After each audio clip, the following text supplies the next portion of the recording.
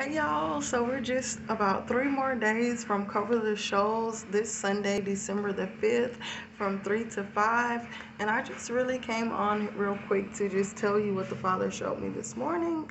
And as I was praying for Cover the Shoals, He wanted me to tell you all that Cover the Shoals is just an event, but I'm just coming to proclaim the news that the Lord says that He is the one that is covering the shoals. He wanted to be known that He loves you, He cares about you, He's concerned, He sees what's going on, and He wants to set you ablaze.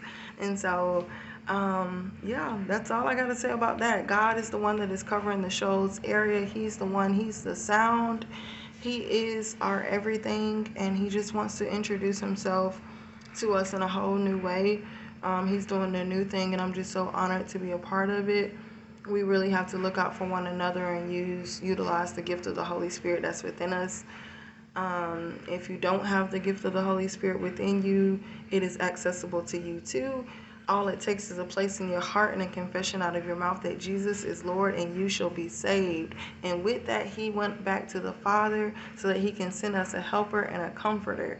And yep, God is so awesome. He's so amazing. And I love y'all, and I hope y'all have a good day. And I'll see you real soon. I'm so excited.